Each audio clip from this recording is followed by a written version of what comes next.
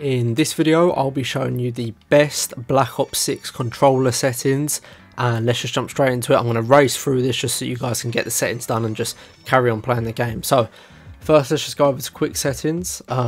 These are the settings that I'm using.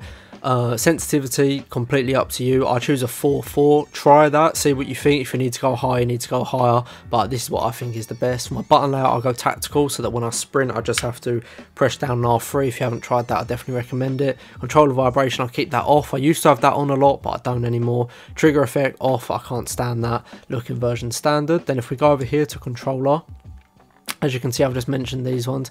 Simplify controls off, low motion strain off, L1 button ping off. I don't swap these around. If you want to swap them, it's probably quite a good idea really, but I prefer playing with the bottom L2 and R2. Controller vibration off, trigger effect off again. Then if we go over to aiming here, these are all the settings that I have on there. Just copy them, pause the video and just copy them there. Perfect. Target aim assist on, motion sensor behavior off, perfect. Movement, just copy these again, just pause the video and just copy those. That's perfect. And then let's go down, that's that. And then these are what I have again, all these settings just like that. So there we go. Let me know what you think of these settings in the comment section down below. I hope you're enjoying Black Ops 6. Thank you very much for watching. Hopefully I'll see you in the next one.